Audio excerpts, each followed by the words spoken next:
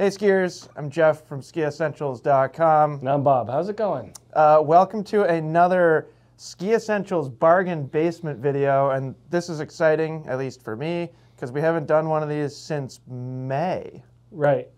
So we did two last year. We did one on, I think you said March 9th? Yeah, and that one's going to have some parallels to this in terms of the timing. Yep, exactly. So we'll do that. We'll consider this kind of our midwinter bargain basement video, and then we will almost definitely do a spring bargain basement video. And that is because prices will drop again at some point. I can't remember exactly when, and you thought it might be good to touch on this. We don't use this term public facing very often, but I do think you see it sometimes. MAP drops or MAP drops. And basically the price of these skis is controlled by the manufacturer. Yeah. So as a dealer of really all of the brands that we that we carry, we basically make an agreement that we won't break their MAP guidelines. And MAP stands for minimum advertised price. Right. So basically the manufacturers kind of set when and how much you can discount their skis, and then we just kind of follow along. And that's basically to prevent like a race to the bottom of just undercutting opponents, and then also just with shops. So online you don't want to just totally submarine shops. So we're kind of beholden by the same rules, just to make an even playing field for all the retailers. You know, the manufacturers can't favor one dealer over another, really. Yes, even playing field. Yes. Does that make sense? I think so. That makes sense. So anyways, this was really fun, as they always are. We have fully adopted our draft style for all of these bargain basement videos. I don't expect you'll see us do another one that's not draft style, because it's super fun. Yep. And I think the result is actually better than when we just pick a bunch of skis. Yeah. And then just another thing too, these are all 2024 correct model skis. So in the past we've gone back to some older years, stuff that we really have clung on to for a while. Yeah, there's not much of that this year. There's not much of that this year. Yep. But you know, there still are better deals on our site. I think we were looking at an Armada Reliance 102 from 2 years ago that was just super cheap, but only one size. Yeah, someone go buy a Reliance 102 Ti and a 172 that's paired with an Attack 14, because that price might be wrong. Yeah. It's so low. we are losing money, but it's a really good ski. Yeah. And I don't know, why wouldn't a small man get a 172 Reliance 102 Ti and just have a ripping freeride ski?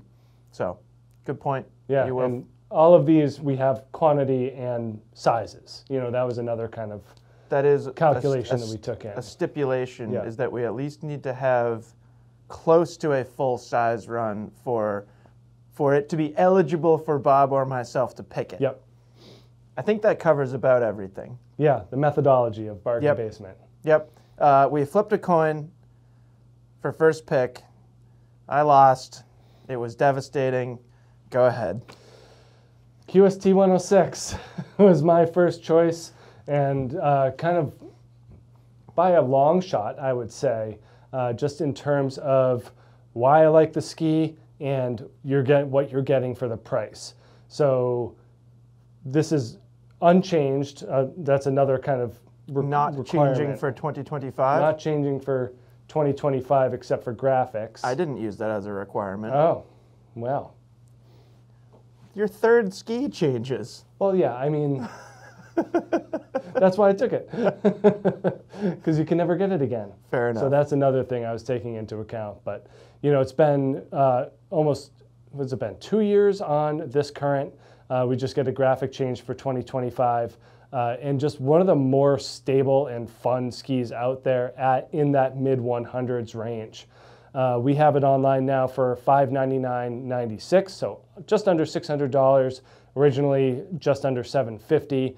So like even at that deal, it's one of the less expensive top end skis out there. But now for under $600, I think you're getting a ton of performance and a bunch of versatility. We skied this last week with Solomon, and I was reminded once again, like this is a great carving ski as well as having all of those soft snow temperaments to it as well. So the range of this thing really puts it over the edge for me.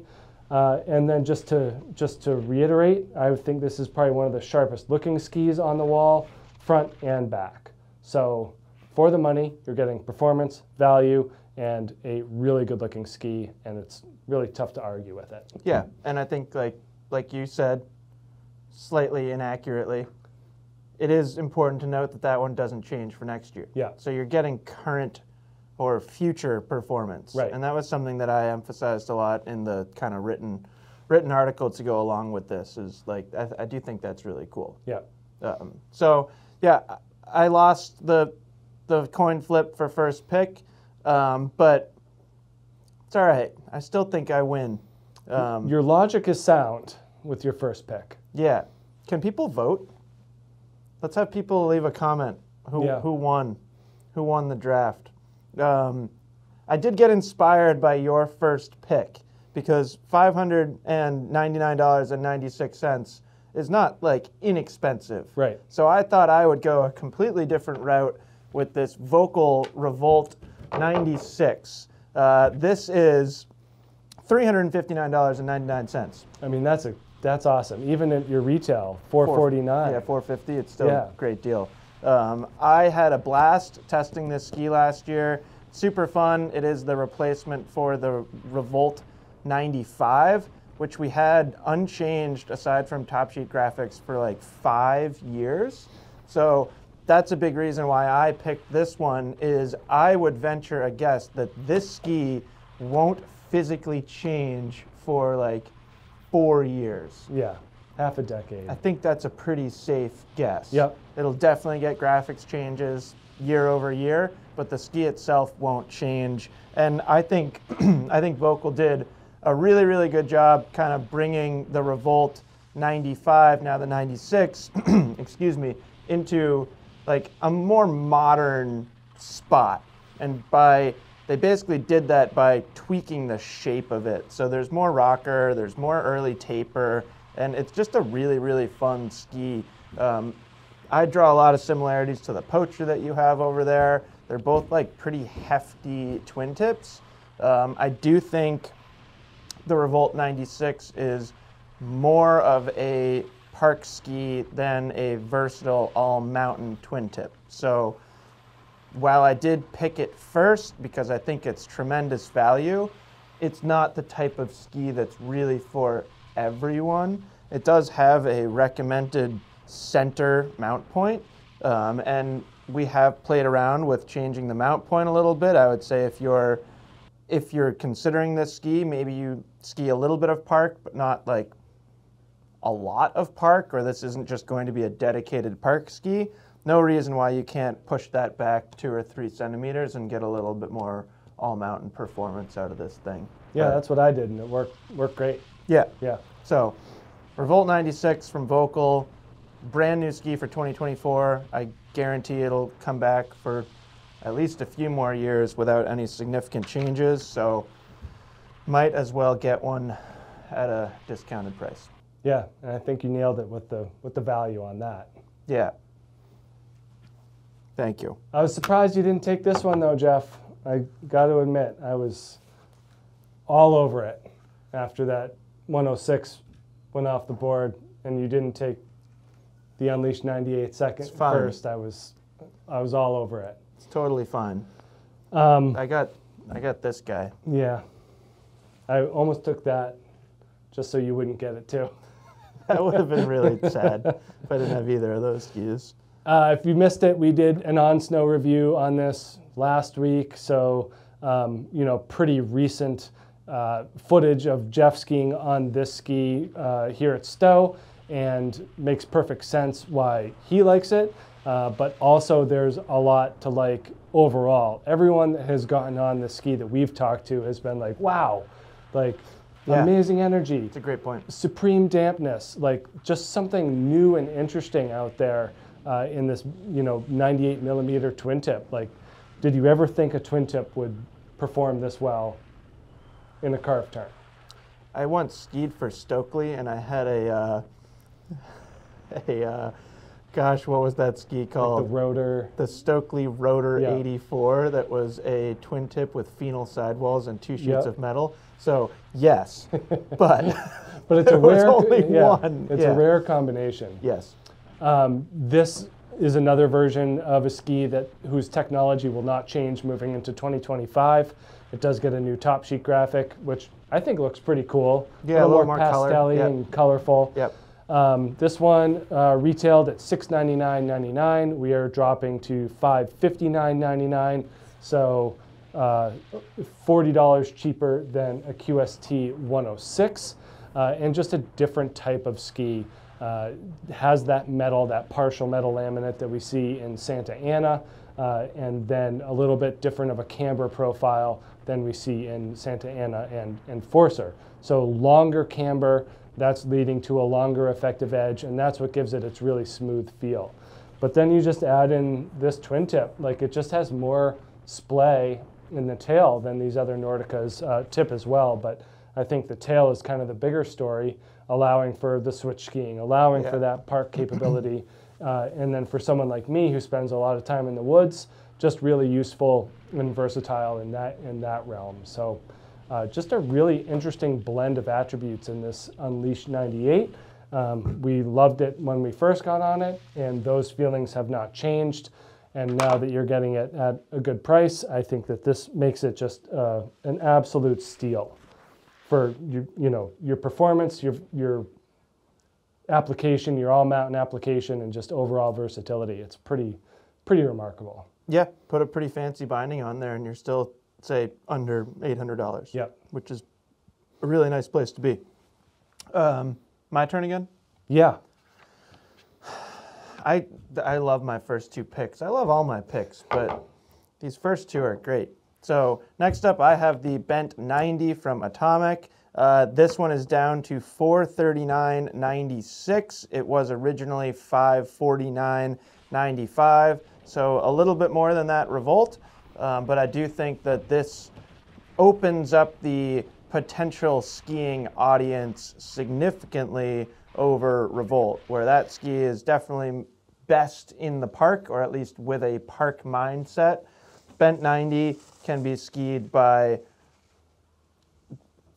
It's hard to think of somebody who couldn't ski it and have a really good time. In fact, I think I said in the written Bargain Basement article that if you can ski a Bent 90 and not have fun, I would like to talk to you. And find out what's wrong with you. Just find out, like, what happened, like, what wasn't fun. Like, sure, maybe it doesn't, like, carve super well at, like, 50 miles an hour. But, like, go have fun on the side of the trail or something like that. So this is the Bent 90. This one's a little bit interesting. The Bent 100 and the Bent Chetler 120. We have talked about both of those skis so far. They both changed for 2025. Now, being pretty experienced in this whole ski industry thing that we've got going here, one could venture a guess that this will change too. It does not change for next year, and we don't know for sure whether it's going to change for the following year, but you are still getting a current Bent 90 in this ski because it doesn't change for next year. So to me, that is like the idea that there may be a new one in 2 years is not enough reason to not consider this ski. I think it's awesome. So it is a little lighter than what we saw in Revolt 96 over there. I like really extensively tested this ski like 2 seasons ago was when I really spent a lot of time on it.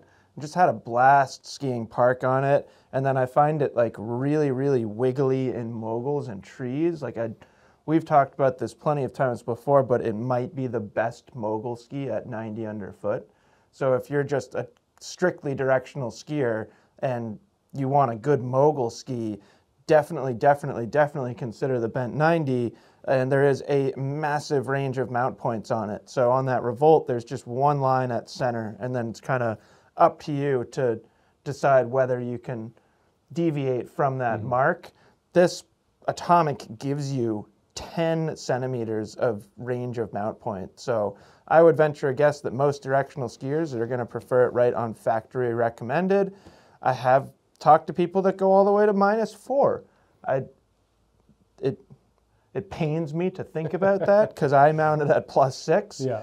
But it can be so many different things for so many different skiers. It's even like light enough that you could slap a touring binding on here and have it be like a kind of slight use touring ski.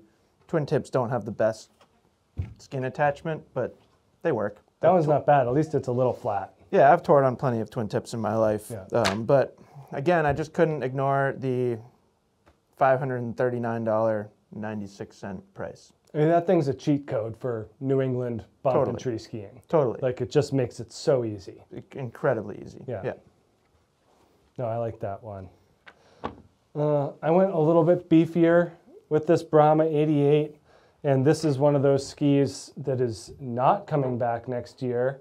Brahma 82, 88, and Bonafide, and even Cochise are axed, replaced with Anomaly. So if you want one of those, a Brahma 82, 88, Bonafide 97, I was skiing with a friend today whose edge finally ripped out of his old Bonafide 98. I think he had the old 98. I've been skiing in that thing for a decade. Yeah, for a while. And I'm like, well, if you want another one, this is it. Yeah, this is the last chance. But Brahma 88, this thing retails $699.99, discounted to $559.99, so same as Unleashed. And what you're getting for that is likely the most power and stability you're going to get at an 88 millimeter underfoot ski. You can certainly argue with me with your next pick if you want, as to which one. Did you say power and stability? Yeah. No, I won't argue with you. And I wouldn't either. I think that's why I took this over Kendo 88. Well, hey, I'll wait for my turn. Okay. Because that's what I want. Sure. You know, this thing's incredibly rewarding in a carved turn on a groomer. It does take a little bit more work to get it to activate in an off-trail situation. And so it ends up being kind of a wider front side ski, you know, kind of what we talked about with something like a Kesley MX88, where like, yeah, it's 88, it should be in an all mountain range, but my goodness, does it carve too well on groomers, and it's just a little bit on the hefty and dense side to be mobile and agile when the snow gets rough or anything like that. Certainly prefers to motor through rather than kind of stay on top and maneuver around. But when you're locked into a carved turn on this ski with 2.5 sheets of metal in it, it is unbelievably damp and stable. So get it now while you can. Anomaly 88 is no slouch. I mean, we skied on that last week. Good point. 2 weeks ago, I should say. And I've put in some time personally on it. And other than that top end, I don't know what percent, 4%, 5% of top end ceiling performance, you know, there's more versatility. So those things that I said about this Brahma that were a little bit negative, those don't exist with Anomaly. Yep. Really what you're just missing out on is that top end locked in carve speed. But that's about it. You know, it's really just that difference. But there's certainly that Brahma skier out there that is going to miss this build, but very few. So I think that Anomaly is going to be great. A lot of people are going to like it and really like the versatility, but if you want that raw power, that raw horsepower, Brahma 88 has always been top of the class. This is going to sound silly, but you can race on it. Yeah, you can. So, if you are a participant in like a recreational race league, don't overlook the Brahma. Yeah. And I know that people are rolling their eyes at me right now, but Allie's husband, Ryan, who if you watch our content, you've seen him in plenty of our content. The guy absolutely rips. He races on a Brahma 88. Luke, who's right through that wall behind the camera, he races on a Brahma 88. Both of those guys are like consistently top 5 in our race league, and there are some heavy hitting skiers in our race league that are on like true race FIS skis. World, yes, FIS race skis. Yeah, Ryan won last week. Yeah, and he was on his Brahma. Yeah, and there were tons of people with like body armor on race skis, and Ryan just blew past him on a Brahma 88. Yeah, so good potential. Yeah, totally. My next pick, very similar. It's really interesting how our third picks were both kind of really important skis in the 88 to 90 millimeter all mountain category. This is the Kendo 88, $559.99, down from $699.99. So the exact same price as that Brahma 88 that you just talked about. You mentioned that that ski kind of takes it for power and stability. I would say that this ski takes it for precision and responsiveness. So certainly not far behind the Brahma in overall stability. The Kendo is an awesome ski, but I do think that like just the technology that Vocal puts into their skis, it comes along with a different feel. And if you're really driven by like precision skiing, not necessarily like a PSIA style skier or like ski instructor style, but kind of that like mentality of skiing is you're really paying attention to your weighting and how the ski can react to different things and how you can manipulate the ski to make it do what you want it to do. I think the Kendo is awesome for that type of skier. This one is also interesting because technically this ski doesn't change for next year, but the name goes away. So I don't think we've talked about that yet, but the name Kendo is gone. Basically, everything is Mantra next year for Vocal. So Mantra 88 will replace Kendo. The ski itself is going to be the same, but I don't know. I have some Kendo nostalgia. It's gonna take a minute, I think, for the industry to call it a Mantra 88. But totally. It's like if your friend changes their name, you know, it's like, oh, I got to call you Bill from now on. Me. You know, yeah. It's just, you know, it's just that. But yeah, I think that it still has its place for sure. Yeah. So we don't know when it'll change. I'm sure it'll change at some point, but if you're buying a 2024 Kendo 88, you're getting current performance compared to a 2025 Mantra 88. Exact same build, exact same technology, just a different name and a different top sheet graphic. Yep. So I love skiing this thing. It's super fun. 3D turn radius is awesome. Like they really do a good job. I think like if you've got a local ski shop near you, just go like look at a Kendo or Vocals in general. Like they just do some kind of like barely noticeable things to manufacturing and maybe particularly finish quality that does not come across on camera. I guarantee, like the way that it kind of like rises right here, basically to like achieve the right angles is very, very cool. And it's all done with like from a specific engineering perspective. So fantastic skis. Yeah, and it leads to full confidence on the snow. Totally. I mean, there's not many skis that you can just stand on the edge with full confidence that it's going to hold and deliver amazing power and responsiveness and that energy on the back end. Agree 100%. It's amazing. Yeah.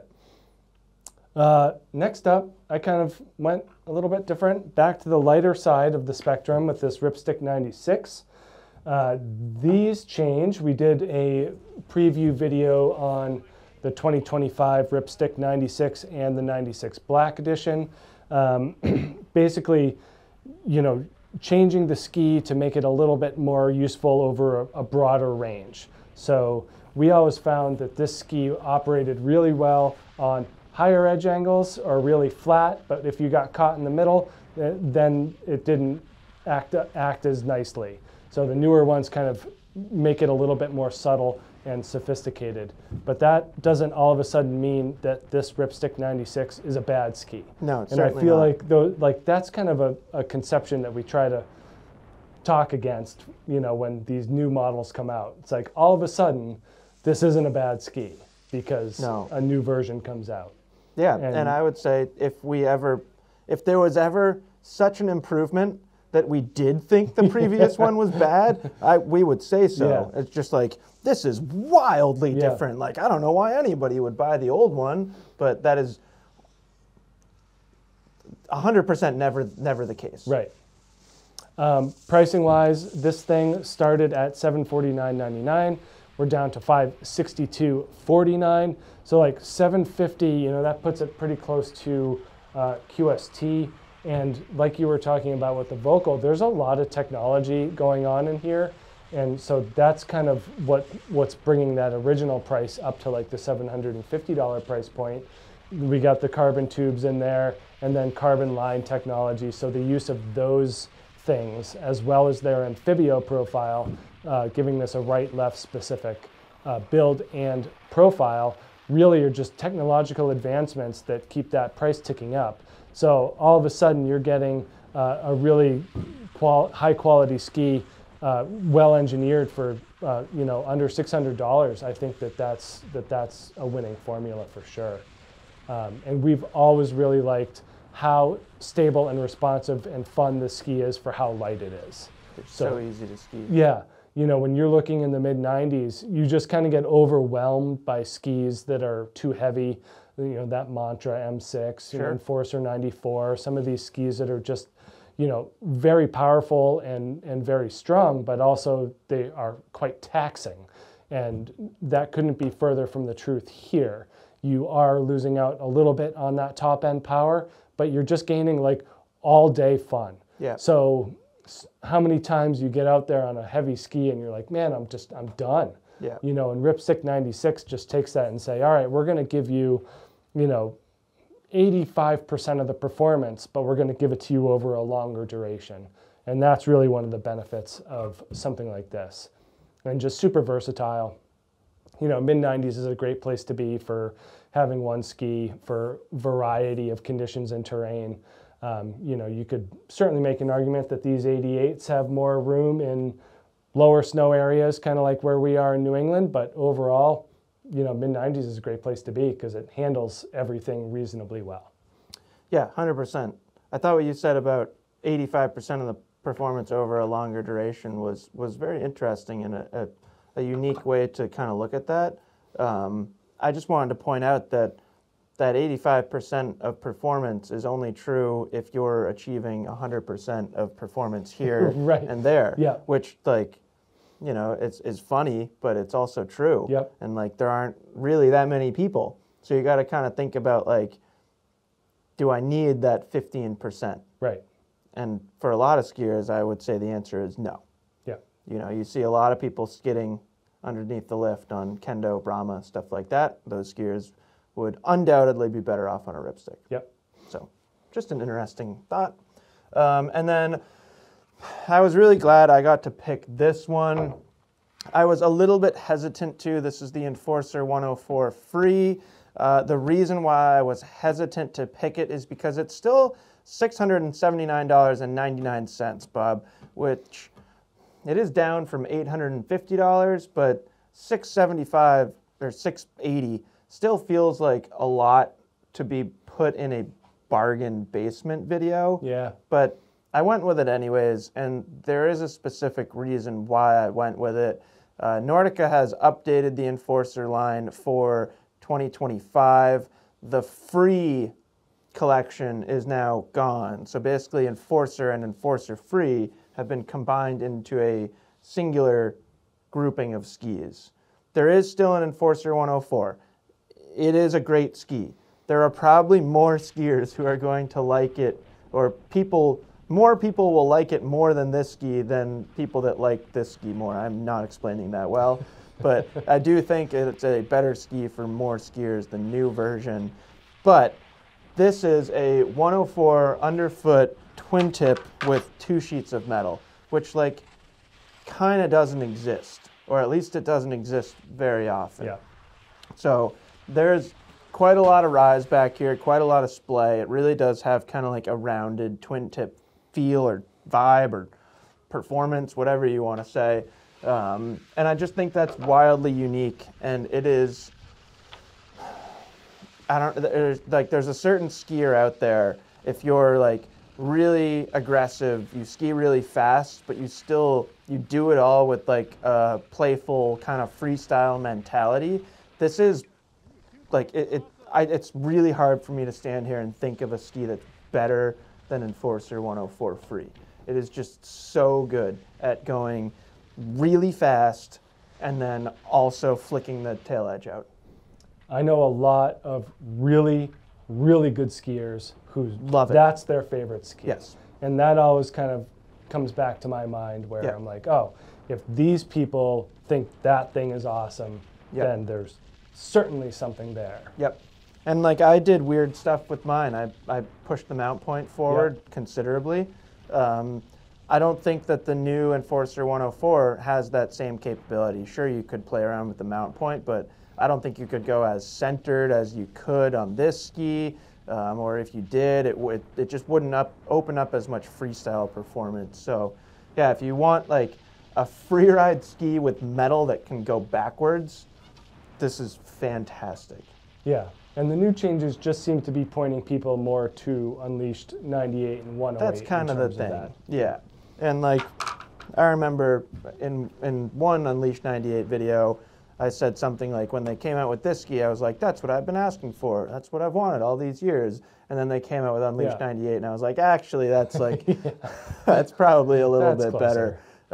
Because that just opens up the possibilities of what you can do on it, particularly at slower speeds. And, you know, this like loves speed, loves open terrain, loves soft snow. Yeah. But also can rip carves. It's pretty wild. Yeah, I really like the new 104. I mean, that thing's great too, but it's not that thing. Well, you're the type of skier that like the new 104 is better for you than this ski. And I love the new 104, but there's definitely a part of me that's like sad to see the twin tippier version go away. Yeah, I think that's okay to be sad. Yeah, it's fine. Jeff, I'm noticing that you have 3 skis on your list that are above $600. Just wanted to point that out. Oh, I know. My list is like... But you also have both that are under $400. There are wild fluctuations in my prices. Yeah. And I'm going to address that, Bob, on my next ski. Thank you. Me, I like to keep it more in the middle. And if you kind of know me as a person, that fits in line with my personality as well. But Vocal Blaze 94, $519.99, down from $649.99. And this is one of those skis that's just kind of a sleeper. And you know, even though it's $520, there's still a whole lot of value here. Similar to what we talked about with the Ripstick 96, we're getting lightweight, high performance. So it's that combination of attributes that really sets these skis apart from their more dense counterparts. Yeah.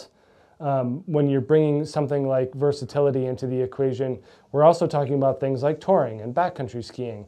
And that's kind of where these Blaze skis kind of started their marketing adventure through Vocal, as being kind of that, you know, front side, back side type of option. And then people just started realizing that, hey, this Blaze 94 is actually a really whole lot of fun just to ride the lifts at the resort. And I'm one of those people. I really think that this is an engaging and rewarding ski with excellent energy. It does have metal underfoot that functions as like an actual plate of metal, not just binding retention, but it is full width. So there's that. And then we get the rubber in the tips and tails as well. So there's technology going on here, and gets Vocal's 3D radius, gets kind of that long, low rocker that we see in a lot of Vocal skis.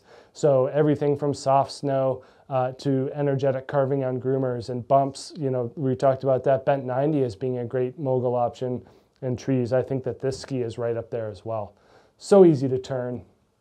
And we do get a little bit of that tail splay as well, just to help kind of move things along when things get tight and a little bit tricky. Yep. But overall, this is just one of those really well-rounded skis that does a whole lot of everything. And, you know, I think we talked about it in one of our comparisons, because this was next to the Mantra on the wall. I think we did it alphabetically.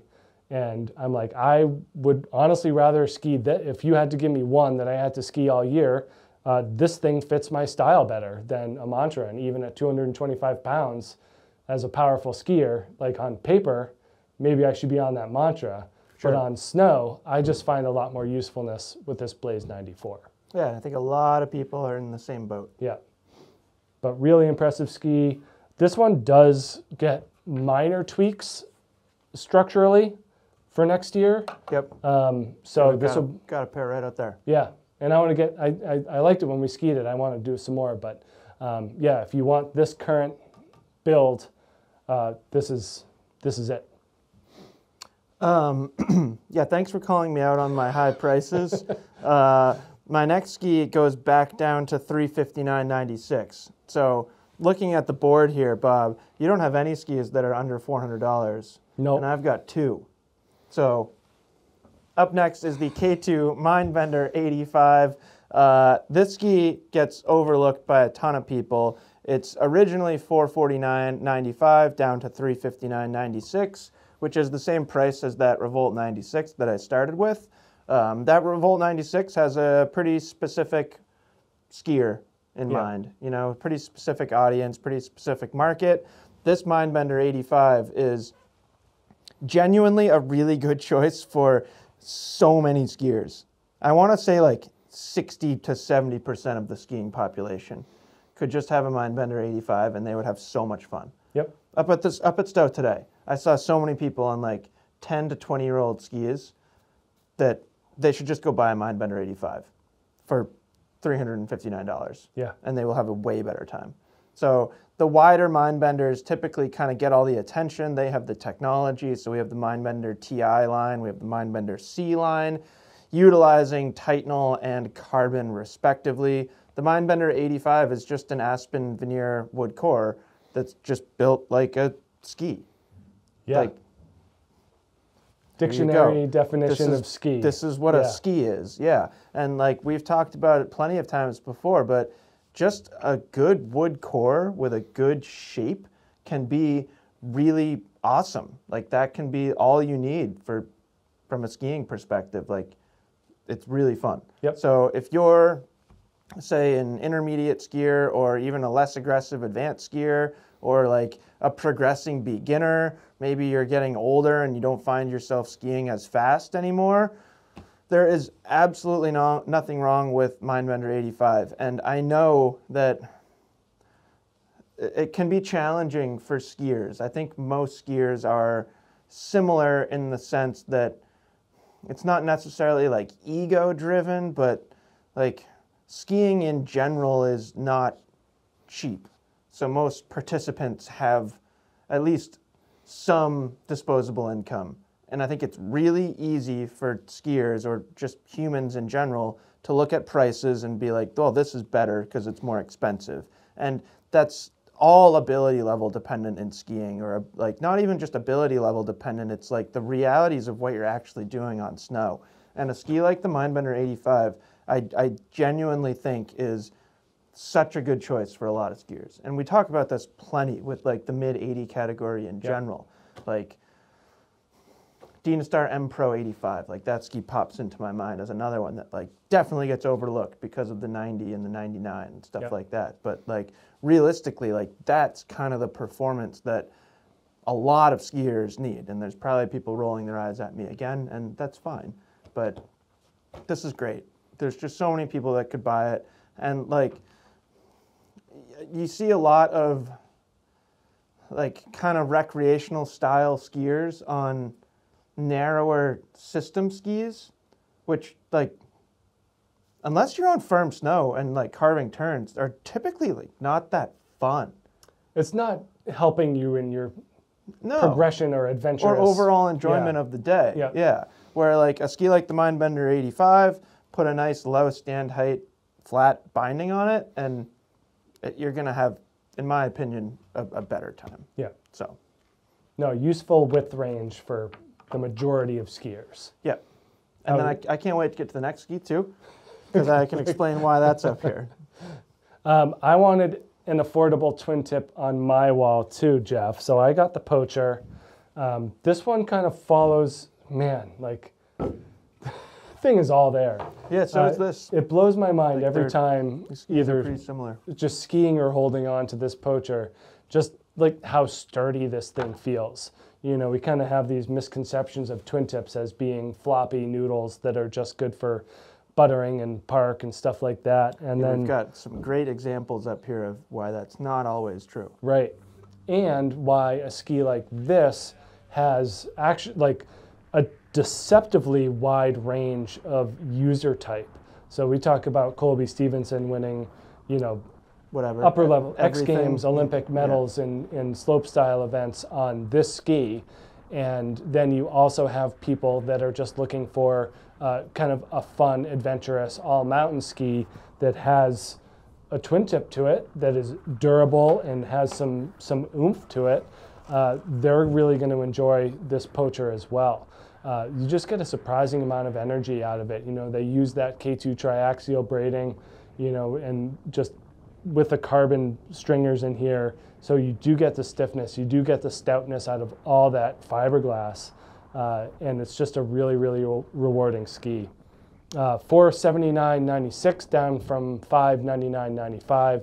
So this is my only sub $500 ski, and I think it's a heck of a deal. One of the things that I like about it is that it's not terribly dramatic when it comes to display. It's a little bit lower profile, and that just makes for a smoother kind of operation standpoint for when snow gets, you know, choppy and soft, and really just motors right along, similar in the tail as well. So while you can be a world champion slopestyle skier on this exact ski, you don't have to be. You can just cruise around the mountain and feel like you're totally at home. You know, there's nothing wrong with skiing a twin tip and not going in the park ever. I kind of would have liked it more if you had said that you had to be a world champion slopestyle skier to buy it. Very one-dimensional. Yeah. No, I just think there's two people. Yeah. Yeah. I just think it's really impressive that this ski exists for both a world champion and a regular person who's just cruising around the mountain. Yeah. No, and a lot of people like the Poacher. Yeah. It also like works really well for, I don't know if you mentioned this or not, people that are really, really hard on their equipment. Very durable. Because the durability is kind of like off the charts on the Poacher. It does change for next year. Thank you. That does go away. What's it called? Omen Team. Thank you. You're welcome. Yep. And then moving on here, I got the Atris as my 6th pick. I know what you're thinking right now. This is the most expensive ski in this bargain basement video. Do you know what other superlative it has, Bob? Widest? Sure, yes. Okay. But as soon as I said that, I was like, that's the wrong answer. But no, it's not. This is wider. My 106 is wider. No, fine, right. I was thinking old Atris to 108. So you're wrong. Okay. Darn. You have a second chance. What superlative does this have? Most brightest? Biggest discount. Okay. So you are, compared to full price, you are saving more money buying this Atris at a discounted price compared to any other ski on this wall. So it's down to $649.97. Originally it was $950. What else can it do, Jeff? A lot. Great question. I wasn't really expecting that. You know, I find a lot of similarities between the Atris and that QST 106 that you started with. I think we've had that conversation at least once or twice before. The thing that I really like about the Atris is it does ski like a really good directional freeride ski, just like that QST 106. They share a lot of the same characteristics in terms of like overall stability combined with their maneuverability and their capability in soft snow. I think the Atris has just a touch of freestyle flair in its overall attitude and performance, which I personally really like. Yep. I know that the last time we did a long review of this ski, I think I skied it in the park a couple times and did some park tricks just to like kind of show that it has that capability. It's definitely wide when you start to talk about park performance, but it just has that kind of personality to it of can rip like straight down the fall line, steep, demanding terrain, but then you can also like pop around and ski backwards and stuff like that. And super flickable for the trees here in Vermont, but then like tons of people love it out west. So it's a fantastic ski. Black Crowes, like as a brand, I think we have become accustomed to the fact that they carry a higher price tag. Yeah, well, I think that it also shows that kind of more thought and design go into the skis. Like they're really well-designed skis. They are, yeah. And like I think you could look at internals and start to question the price. Like, well, there's not 2 sheets of metal in here, so like why is it more expensive than an Enforcer 104 and stuff like that? But yeah, again, I think like from the development side, and they're like we've talked about this before, but like every ski that Black Crowes makes feels like it has its own personality, rather than like here's the same ski in 7 different widths. Yeah. So. No, and your percentage point is right on, because you're basically getting that for $50 more than a QST 106. So correct. When original prices were $200 apart. Yeah. So that's why I picked it. So again, I win because I have the 2 least expensive skis. Actually, I think I have 3 that are cheaper than any of yours. Yes, I do. I have the 3 cheapest skis on this wall, plus the one with the biggest amount of savings. Wow. Great work. I have, for my last pick, an Armada ARV 100, which does get a slight core change for 2025. I still think that this thing has an uncommon amount of energy and rebound for being a 100mm twin tip. Yeah. This is another one of those skis that you're thinking, there's no way that this thing should perform as well as it does. And while it's not on the level of something like an Unleashed 98 in terms of smoothness and power, it is most certainly lighter, more mobile, and more manageable. So there are a lot of pluses to going a little bit lighter, a little bit more flexible, but still with that excellent rebound. Price-wise, this is $559.96, down from just under $700. So for less than $600, you're getting 100mm twin tip ski. Does have that wedge wall technology in here as well. So that is making these sidewalls more durable and just incorporating the sidewall material into the core. So there is that technology here as well. That lighter weight Karuba wood that they're using is being swapped out for poplar for next year. Yep. But you can still really get a lot of rewarding turning on this. You know, Megan skis this, the ARW 100, and loves it. Yep. And you know, as a former NORAM racer, the fact that she's able to make the type of carved turns that she makes on these, and you know, even someone bigger like me, I do find a good amount of stability here as well. But I really like this thing for its mobility first and foremost, and just that twin tip style. So if you're looking for that, you know, Unleashed, Poacher, Revolt, but in that lighter and more mobile, kind of even a little bit more park oriented, just slightly wider, I think that this is still a phenomenal choice. And you know, also on that list of skis that aren't suddenly bad because they changed some wood. Yeah, and I've seen some discussions on the internet about the changes of ARV, ARW. Like I skied that. I have an ARW 100 mounted up for myself. Yeah. And I've skied that thing hard and like beat it up pretty significantly, and it's still doing just fine. Yeah. So they did change it. I think like talking to the kind of product manager for Armada, they just kind of preferred the slight change to the feel that Poplar provided. But yeah, I think they're just undeniably extremely fun to ski as is. And they also made those changes with declivity, so it's not like they just kind of did a wholesale change of like everything gets Poplar now. Yep. And that's actually exactly what they did. Right. Where just basically like every ski gets Poplar. Yeah. So the last ski we have up here, this was my final pick. This is the Ranger 102.